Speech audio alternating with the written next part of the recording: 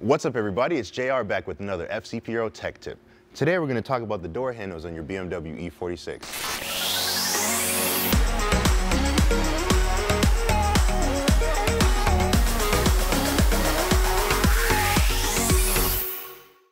Over time they can become pretty difficult to open as there's a little pin in the door that actually comes out of adjustment over the many miles of driving your car.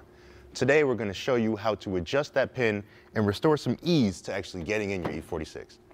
To adjust the door handle on your E46, all you really need is a 4mm Allen. On the passenger side door, you're going to be turning the pin counterclockwise. On the driver's side door, you're going to be turning it clockwise. So you pop this little cover off, this little rubber cover. You're going to insert your Allen key into the screw that is exposed now. And again, passenger side door, counterclockwise. You don't need much. You're going to feel it tightening up. Once it's pretty tight, you're pretty much set.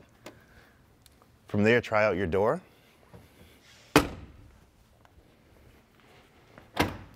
And just like that, it pops as it should. If you'd enjoyed this tech tip, please give the video a thumbs up. If you want to see more from FCP Euro, don't forget to subscribe. And finally, if you have any questions, comments, or concerns, please leave them in the comments box below. We'll see you at the next one.